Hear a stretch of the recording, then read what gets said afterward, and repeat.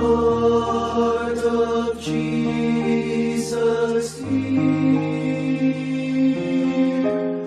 Glory to God in the highest. We are in the month of June, a month dedicated to the devotion of the Sacred Heart of Jesus. The Sacred Heart of Jesus is a true symbol of divine love and compassion. It is depicted as a heart crowned with thorns and enveloped with flames. The thorn reminds us of the intense pain suffered by Jesus on the cross, while the flames signify the intense love that is burning his heart.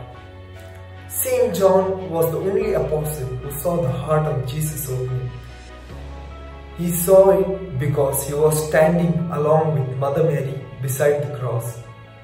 Today, we too need to ask the intercession of Blessed Virgin Mary so that we too may grow in this devotion to the Sacred Heart. Devotion to the Sacred Heart calls us to respond to that love by renewing our life and living a life virtuously and loving one another. In the book of Ezekiel chapter 36 verse 26 says, "I'll take away the heart of stone and give you a heart of flesh." We too may ask for this gift of heart of flesh so that we may become agents of positive change, transforming our families, communities and world throughout. Amen.